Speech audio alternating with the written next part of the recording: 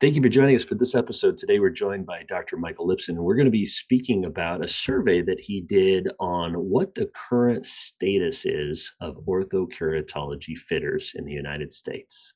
Optometric Insights Media proudly presents the Myopia Podcast, where we give you the latest myopia research, clinical topics, and industry insights. Make sure to subscribe to stay up to date on all of our awesome myopia content.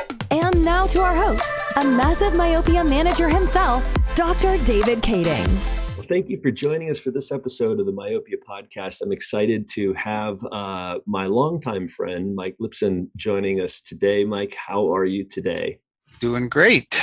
It's summertime in Michigan and the sun is out and things are good. Yeah. So for people who don't know, where do you live in Michigan? Where's that at? I'm northwest of Detroit in the suburbs, out in the country near the lakes area. It's Commerce, Michigan, actually. Yeah. Lower Michigan. It's a great time to be in Michigan this time of year. So yeah, absolutely. As you probably know, I retired from my work at University of Michigan, where I was doing. You were there a long time. Long time. I was there about 20 years at the university, and it was a clinical practice. I did teach about for 1 hour a year, but I did mostly clinical practice and specialty care, contact lenses. Yeah. Well, obviously, we've all benefited from your clinical expertise and teaching us how to do things and so forth. What is Michael Lipson up to these days? How are you spending your glory years after retirement? Well, I was pretty happily in retirement, and I thought maybe I would do some consulting, but I really wasn't actively pursuing it, but it pursued me.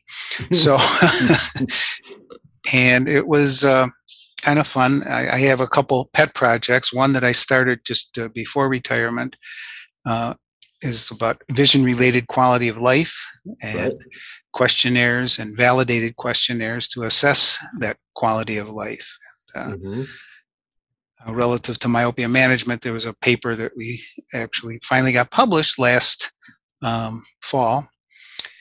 And just recently, over the last year, the biggest project that we've encountered now and taken on is a survey to assess the ortho-K market. I know a lot of manufacturers have tried to do surveys, and a lot of magazines do surveys, but nothing of this nature has ever been done before. Yeah. This is a fantastic paper. You published it in the Academy.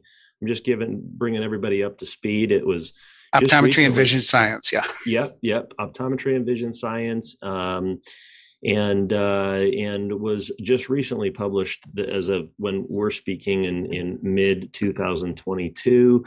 But a major overhaul here.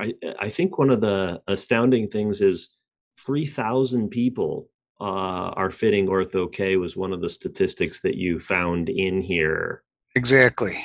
Yeah. It's interesting because up until now we've kind of been guessing at that number, and throwing darts and saying, is it about this much or is it about that? And we can guess a little bit, from our own experiences on how many people attend the meetings, how many people we know of.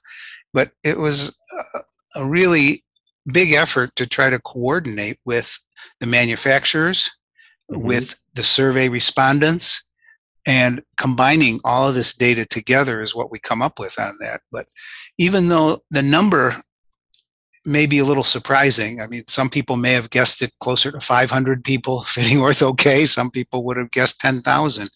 But this is not a number that was generated just from the number of people who are certified.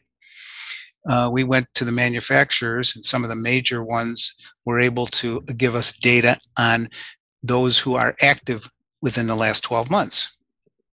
Yeah, which is a considerably different percentage. Exactly. Many people are certified to fit and don't.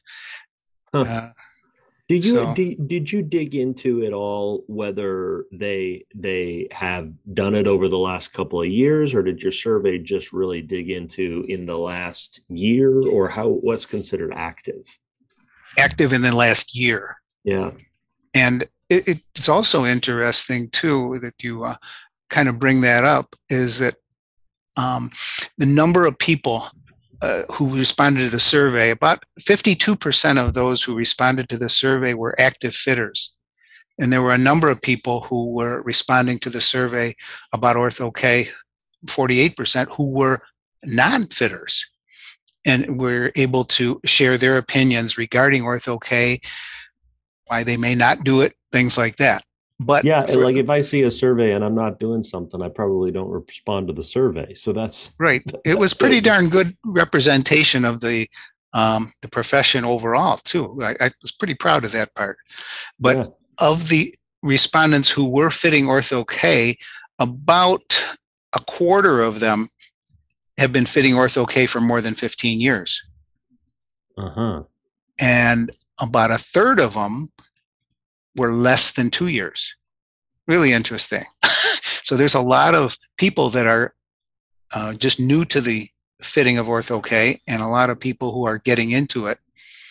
I think that kind of speaks to how myopia management seems to be catching on. Really getting some momentum, yes. You know, maybe we're doing a good job of making myopia matter, which is a big thing to me, and helping people realize that Ortho-K doesn't have to be rocket science completely.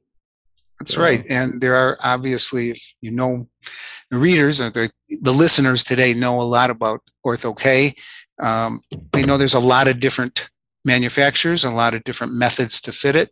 And you can dive very deep into customizing Ortho-K, or you can kind of oversee the process that somebody else is giving you a lot of details. Fit, right? Yep. Yeah. Empirically fit and monitored with great consulting. Yeah. So Mike, I mean, you described this in the paper, but can you whittle down to us again how you came up with 3,000 people? It's kind of a complex issue, but essentially, I can go into the paper to see this, but it's a combination of factors of, say, taking the major manufacturers who maybe supply 95% of the Ortho-K lenses out there, which is like four of them. Right? Yes, exactly. Okay. And they were very cooperative with us, and we told them what we were doing and tried to explain this, and said, can you give us, how many people are certified? And we got that number. And we said, okay, now can you tell us who's ordering, who's active accounts over the last year? And that was one way.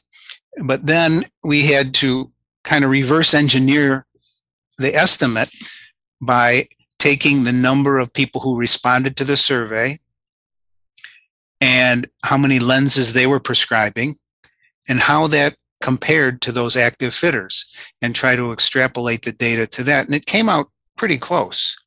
I guess, to describe it, the number of active fitters, I went through this.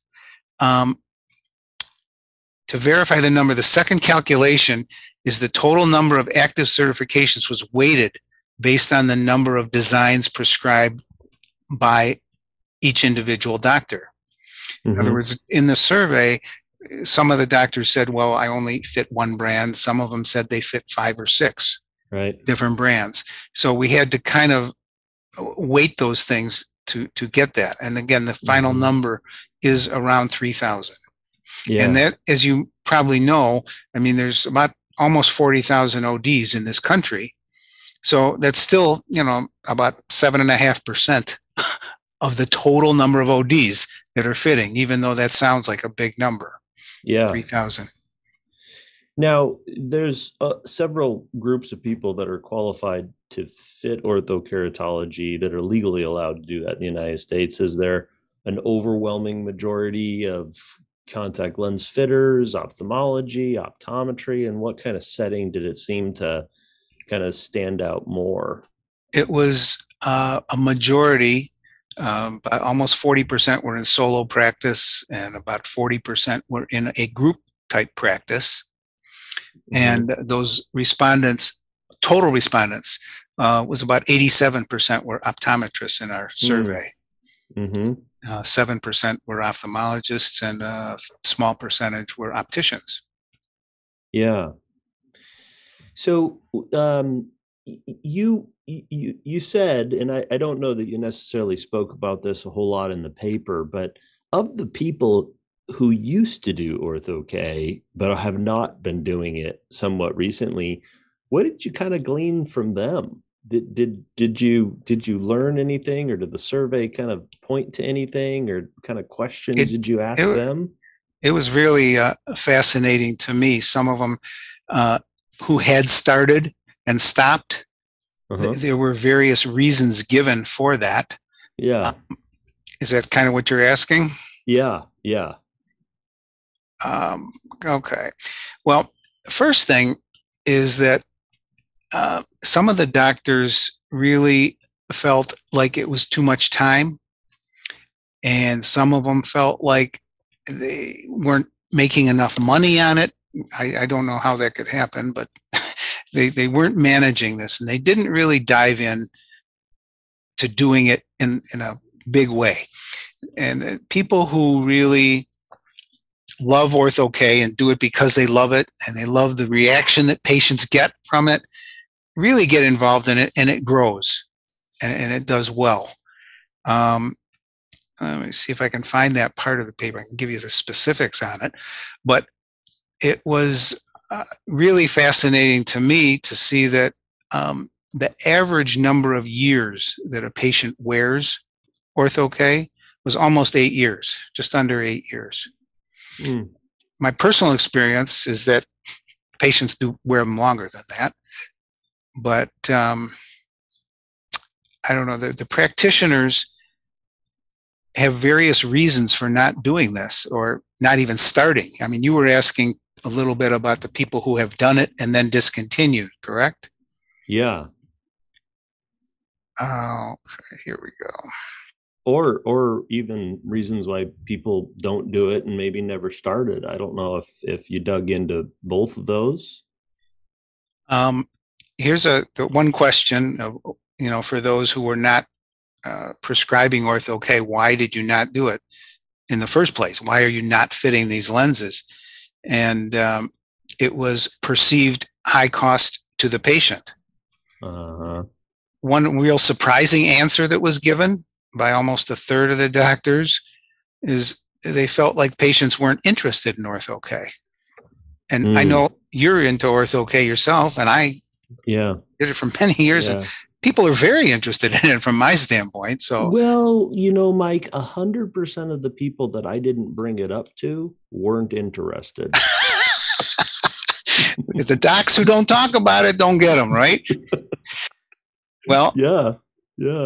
And then again, I guess maybe the way some doctors practice, in their mode of practice, they felt like another reason given that they don't practice Ortho-K is they thought it took up too much chair time. Yeah. And yes, people are, come back for follow-ups. And so it's maybe a little bit different structure in terms of patient flow in the office. Yeah.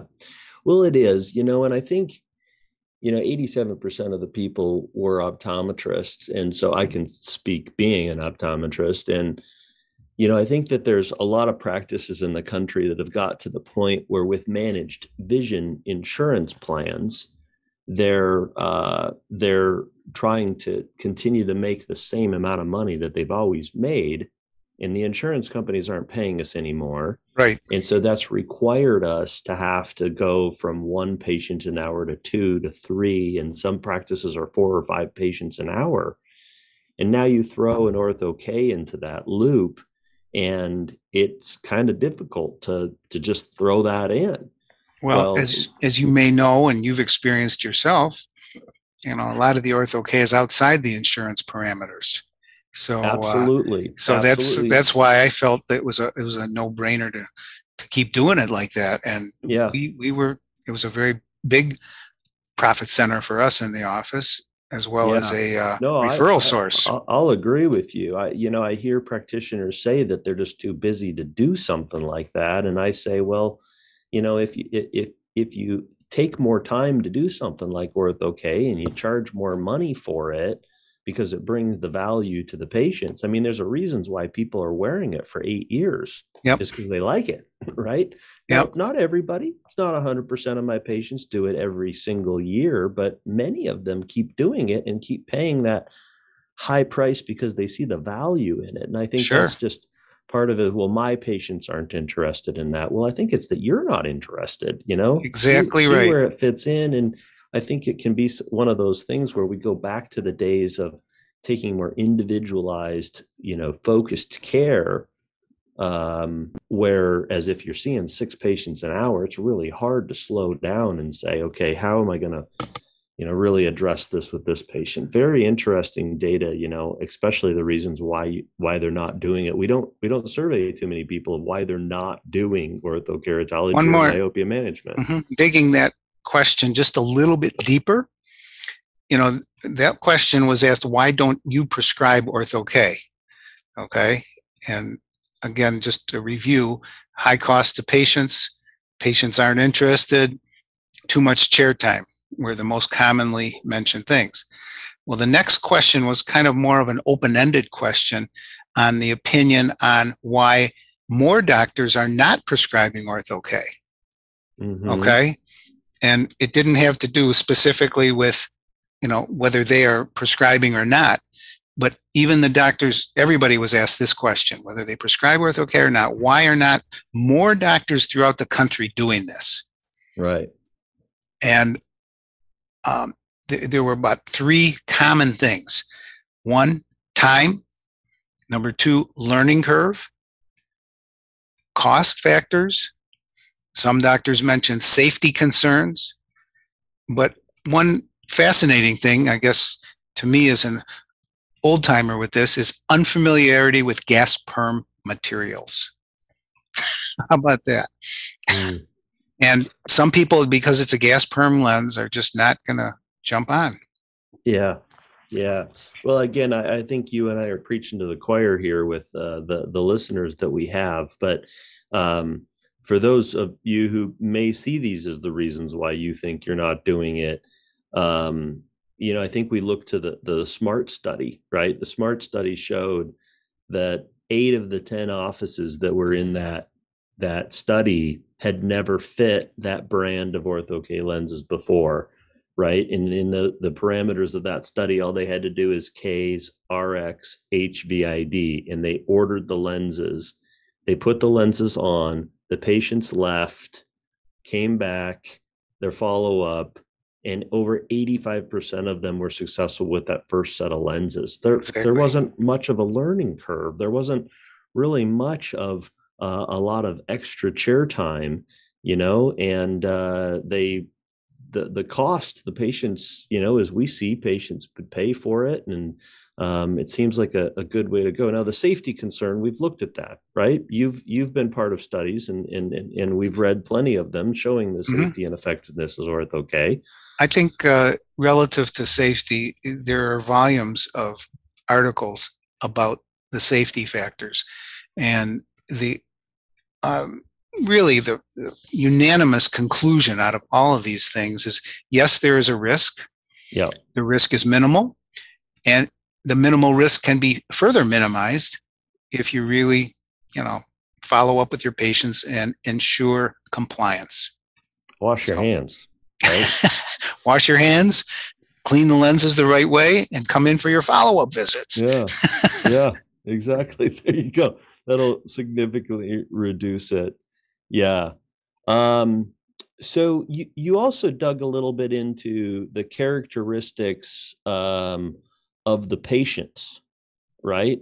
Exactly. Can you? I know I'm digging deep into your That's article okay. here, but can you speak a little bit about refractive error? Was astigmatism in there? Everything, yes, and was in there. All that stuff. Tell me what you've learned and what you find interesting. I think interesting, and we kind of figure this out. It's kind of, that goes along logically, is that a high number of people will fit, say, somebody who's a 4 diopter myope, okay? But higher than that, the numbers start going down a little bit. So doctors will fit patients up to, some of them, no limit on how nearsighted they are. About 10% of the respondents said that they would have no limit to how they would go. And for people who are balking at that, let me just say that probably included in that would be a -5 or a 6, who you correct the vast majority with orthokeratology, and then you may use a soft lens or spectacle lenses, which, as Pauline Cho has shown to be as effective or nearly as effective as doing ortho-K in the full correction. As effective in myopia control, yes. Right, for myopia control. If we're trying to correct spectacle corrected vision to get somebody to 20/20, that's not why I do ortho-K for most people. That's why we do it in myopia management. But so yes, I'm sorry, I interrupted you on that. That's okay. But overall, I mean, if you combine those categories together and say 6 or above, or 6 or below, about 60% of the doctors would be fitting anybody up to 6 diopters. Relative to astigmatism, about a quarter of the doctors said 150 was the maximum astigmatism they would attempt.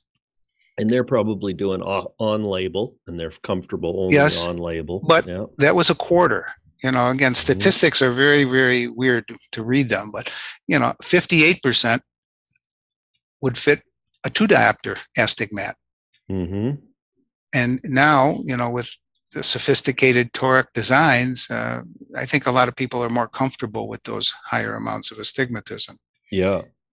And for people who are new to ortho-K, we really care less about the refractive astigmatism amount as we do the elevation of the cornea, right? Because that tells us how we go about fitting it, as opposed to really correcting the refractive correction.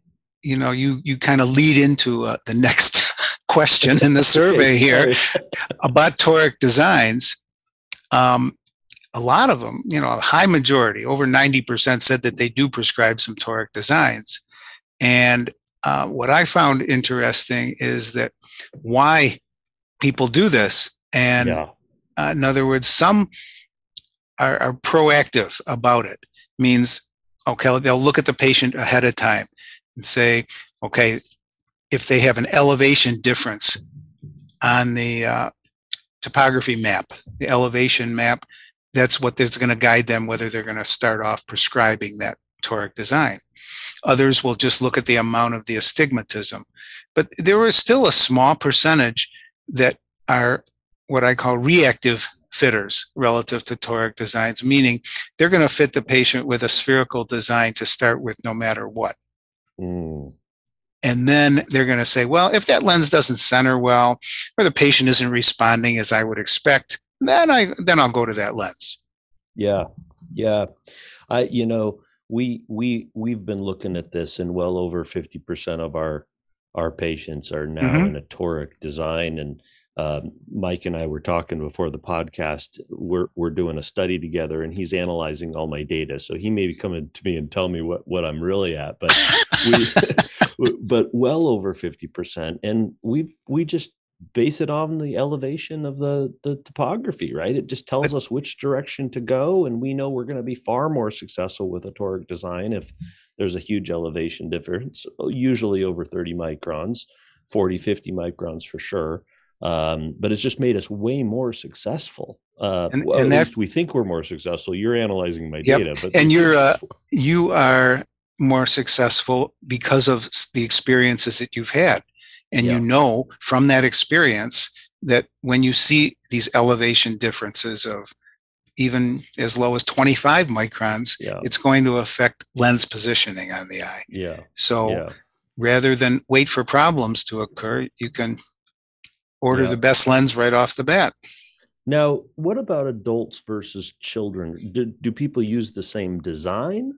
That was fascinating to me, especially with all the awareness of myopia management these days and some of the customizations that are being promoted to be better at controlling myopia, that 57% in the survey prescribed the same lens for both adults and for children. And again, maybe this goes back to the same thing we just talked about relative to toric designs, is that you can be proactive on this or reactive, meaning if you're doing Ortho-K for myopia management, you know ahead of time that there are some things that you can do to prescribe a lens that will be more efficacious at slowing that progression. Yeah. And, for years, I don't know that we necessarily thought there was a difference. Maybe those of you who were really smart, but it hasn't been, except for the last 5, 6, 7 years, that I think people really started thinking about maybe we should do different designs for different people. And I think the Volt study taught us that a smaller optic zone may be a little bit better. And there's been work on that for a treatment zone. Maybe we can adjust the treatment zone, get a little bit better effect. And what do you suppose there? Well, I think, we could talk about that particular subject for another couple hours here. Yeah. But optic zone size, pupil size, other factors, including, lens asphericity, there's all kinds of factors. And we really, even though the indicators are very strong to show that smaller optic zone sizes seem to do better at slowing myopic progression and axial elongation, it's not absolutely proven. And there are many patients who, with standard optic zone sizes, still have very good myopia control. And again, there may be many other factors in play that we're not completely aware of at this point. But so far, there are strong indications pointing us toward smaller optic zone diameters for better myopia control. Yeah. So complications was something you guys addressed. And one of the concerns was how many people have seen, a microbial keratitis. And I think you posed a question of, and got an answer that 86% of respondents reported that microbial keratitis was rarely or never seen. Yep. Now that's pretty good. Nearly 90% of the people that have done it have never seen it at all or rarely have seen it.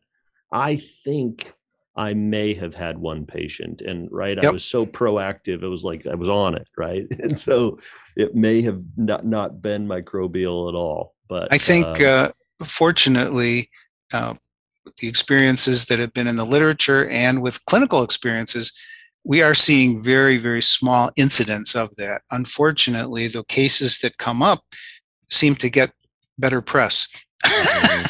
And a lot of people, it scares a lot of people off from this.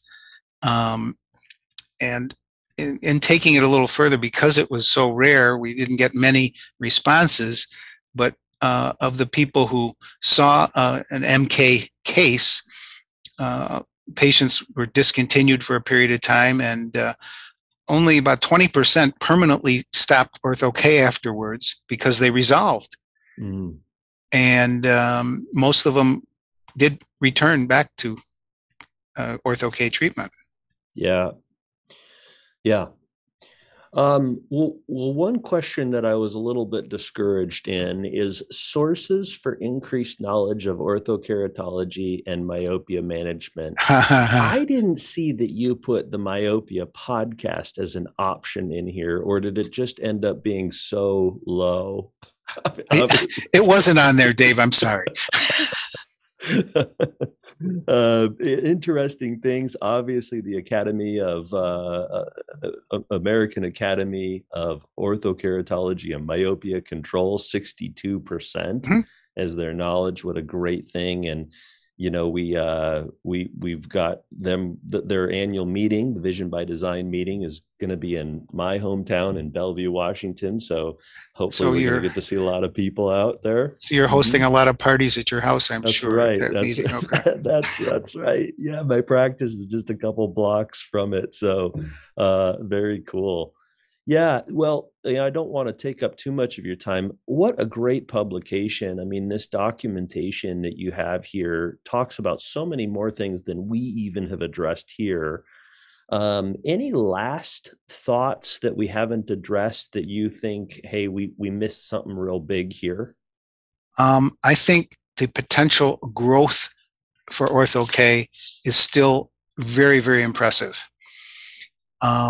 It's just starting, after all these years, starting to get a little bit of traction and really become more mainstream rather than specialty care. Of the fitters, those who are currently fitting, well over half anticipate increasing their fitting of Ortho-K within the next year. Yeah. But of those who are not fitting currently, almost half of them plan to start within the next 2 years.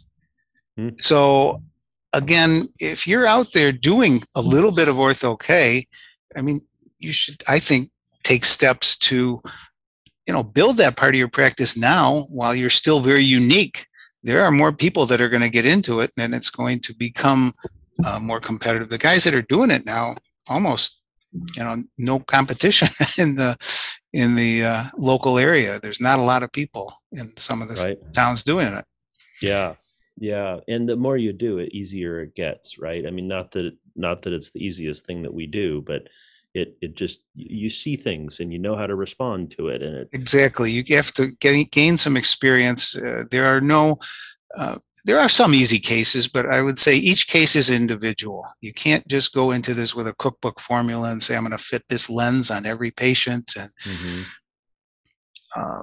there are a number of different designs, different customizations that can be done, but it's a very rewarding thing. And I like to describe it as the most fun you can have and still be at work.